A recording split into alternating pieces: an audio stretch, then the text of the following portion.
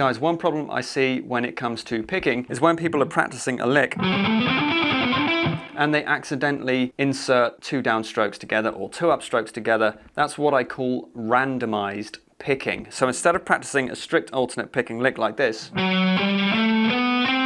when they get to the string cross, they'll accidentally do a sweep like that. That's called economy picking. Now, economy picking is a great technique. If you're deliberately learning it, then that's fine. But if you're actually trying to learn alternate picking, you want to make sure you're not accidentally doing these economy picking motions. I've said this before, the best way to get good at doing this is to practice picking arpeggios like this. So you're only playing 1 note per string.